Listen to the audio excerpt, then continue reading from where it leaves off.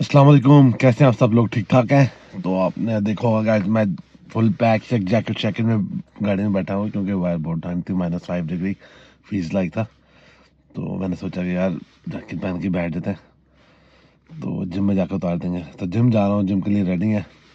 पहले मेरा मूड था कि आज सैटरडे है तो चलो वॉक थोड़ी बाहर कर लेंगे, लेकिन ये है कि आज इतनी रोशनी भी नहीं है और दूसरा ठंड बहुत थी। तो वापसी भी देखेंगे आके, थोड़ा अपने घर के आसपास अगर वॉक करके आपसे बात की, लेकिन अभी सुबह इतनी हिम्मत नहीं है, आई एम सॉरी। तो आज हमारा बैक डे है। कल हमने चेस्ट की है, लेकिन शुएब कल नहीं था तो इतना मज़ा नहीं है चेस्ट करने का। आज वो आ रहा है। कल शुएब की फ़्लाइट भी है पाकिस्तान की, कल वो पाकिस्तान जा रहा है। तो अभी आगे 2-3 हफ्ते जो है मुझे खुद ही करने पड़ेंगे, लेकिन इट्स ओके, कोई बात नहीं। उसका मैंने बंदोबस्त कर लिया होगा। मैंने ट्राईपॉड मंगवा लिया हुआ ताकि चले जिम में ट्राईपॉड से वीडियो बना ली जाएगी, कोई इतना मसला नहीं है। तो मगर ये है कि चले, आप भी उसे मिस करेंगे, मैं भी थोड़ा बहुत मिस कर लूँगा उसे, ठीक है। और लेकिन सुकून भी बहुत होगा, शोर कम होगा, हमारा हॉस्पिटल थोड़ा चुप चुप होगा, क्वाइट, क्योंकि शुएब ने बहुत शोर डाला होता है हॉस्पिटल में। एनीवेज चलें, अब चलते हैं जिम। प्री वर्कआउट वहाँ से पड़ा है, अभी पिया नहीं है। मैं सोचा चलो आज रास्ते में जाते हुए पीता जाऊँगा। तो alright guys, by the way C4, ठीक है, ये आप देख रहे हैं, ठीक है। बड़ा अच्छा टेस्ट है इसका और अच्छी एनर्जी दे देता है। ट्राई कीजिए अगर आप लोगों ने कोई ट्राई करना है तो। Orange flavour is good, pink lemon is good as well, तो try that. Alright, I will talk to you guys in the gym. जी, तो ये देखिए, जिम जाते हुए मैंने सोचा रास्ते में जो है ना, हमारे घर के पास एक रोड है, पहले उधर के छोटा सा चक्कर लगा के आता हूँ, देखता हूँ कि कैसा क्या व्यू है वहाँ पे, क्योंकि ये हॉर्स बड़ी अच्छी लग रही थी। तो ये आप देख रहे हैं, ठीक है, बड़ी खूबसूरत सी राइड है। देखिए आप यहाँ पे ड्राइव को तो बड़ा मज़ा आता है सुबह सुबह अर्ली दिन।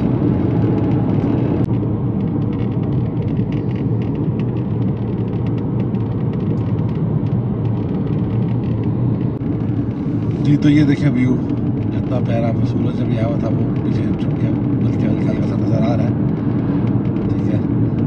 तो आयरलैंड जो है ना, रोड ट्रिप के लिए बहुत फेमस है, बहुत मशहूर है, क्योंकि आयरलैंड का रोड ट्रिप बहुत अच्छा माना जाता है। बहुत खूबसूरत व्यू आते हैं। खैर मैंने तो ये भी व्लॉगिंग जो काफ़ी देर बाद शुरू की है, लेकिन पहले जब मैंने एक दूसरे में घूमा फिरा हूँ, अगर तब शुरू की होती तो आप लोगों को बहुत पसंद आता।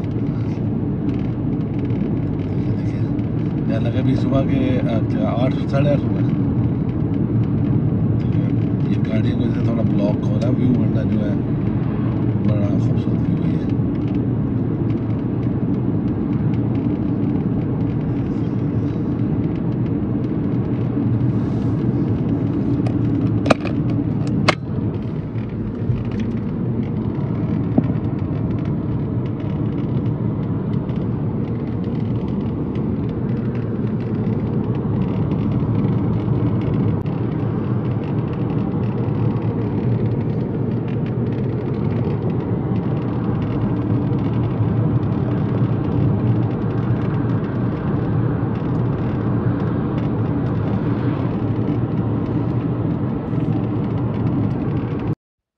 Bent over dumbbell rows. Purpose of this exercise is to work each side of the upper back independently.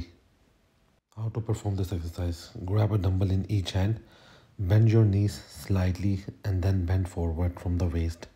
Make sure keep your head up and your back straight, ताकि जो आपके लोअर बैक जो है वो उसकी इन्वॉल्वमेंट कम से कम हो। एक साथ आप दोनों वेट को ऊपर उठाएं जितनी दूर तक ले जा सकें, लेकिन मेक श्योर कि आपकी जो अपर बैक हो वो स्टेबल हो, वो हिलनी नहीं चाहिए साथ में, ताकि आपके लोअर बैक की इन्वॉल्वमेंट कम से कम हो। ये देखिए, आपने दोनों वेट जब ऊपर लाना है तो ये आपके साइड पे आएंगे, आपकी चेस्ट पे नहीं आएंगे। अगर वेट चेस्ट पे आता है तो आपके बाइसेप का इन्वॉल्व हो जाते हैं, इसलिए वेट साइड पे आना चाहिए। 3 सेट्स 10 to 12 रैप्स। जी, तो नेक्स्ट एक्सरसाइज है वन आर्म डंबल रोज। इसकी स्टोरी ये है कि शुएब ने मुझे एक्सरसाइज करते देखा, तो मैं 55 kg का वेट यूज़ कर रहा था। शुएब को मैंने बोला कि यार 30 kg पे कर ले। उसने मुझे बोला कि नहीं भाई, मैं 45 से लगाऊंगा। मैंने भी ओवर कॉन्फिडेंस में कह दिया कि यार 45 से कहा तो सर 42.5 से भी नहीं लगेगा, चल लगा। फिर कितने रैप लगाएगा? इस सेट मैं फिर 10 रैप्स 8 to 10 रैप लगाऊंगा। मैंने भी उस टाइम ओवरकम का नहीं लगेगा, तो भाई साहब ने पेड़ लगाए हैं। तो एनीवेज सब मैं आपको बताऊँ परफॉर्म कैसे करना है। ये एक्सरसाइज आपकी वी शेप के लिए जो आपके लोअर लेट्स से बनती है।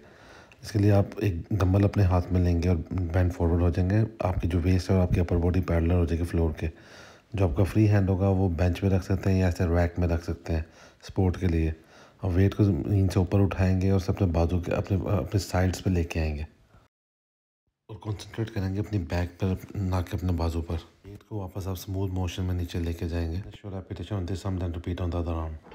जी तो जिम से मैं वापस आ गया हूँ। अब बाहर निकले जिम से तो देखें धूप शुभ निकली हुई है। घर आ गया हूँ मैं अब, ठीक है। तो प्रोटीन शेक जो है आज घर में पियेंगे। यूजुअली मैं गाड़ी में पी लेता हूँ। तो अब अंदर चलते हैं, ठीक है। लेकिन ये मैंने आपको दिखा था कि देखें अब धूप कितनी ज़बरदस्त किस्म की धूप निकल आई।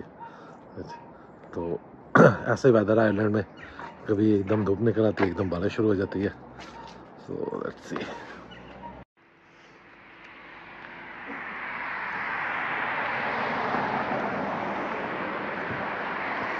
जी तो क्रिकेट खेलने हम आ गए हैं, ठीक है।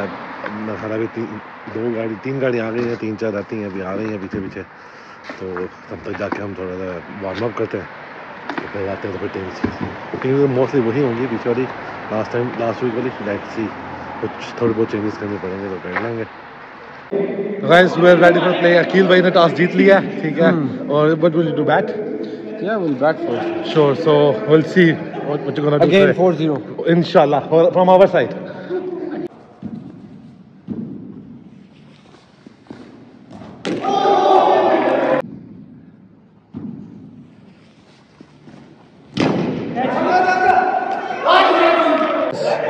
आज पहला मैच हम 2 बॉलों से जीत गए हैं। तो win from 2 balls. Well done, Mr. Shah. What a great batting today.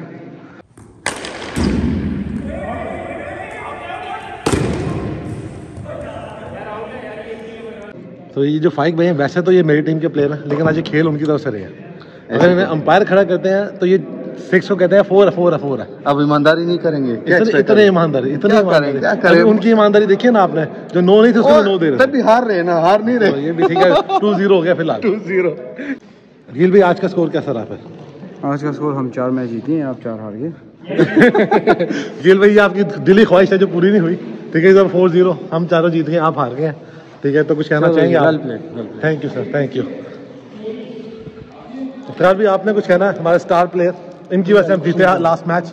नहीं, आज कुछ नहीं कहना। आज कुछ नहीं कहना, बस ठीक है।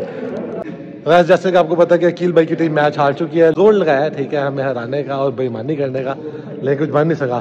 तो इसलिए हम कहते हैं लाहौर का पावा।